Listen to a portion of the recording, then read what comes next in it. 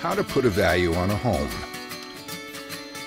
You start by taking the smell of pancakes made on a Sunday morning and times that by the sound of kids laughing from the bottom of their bellies.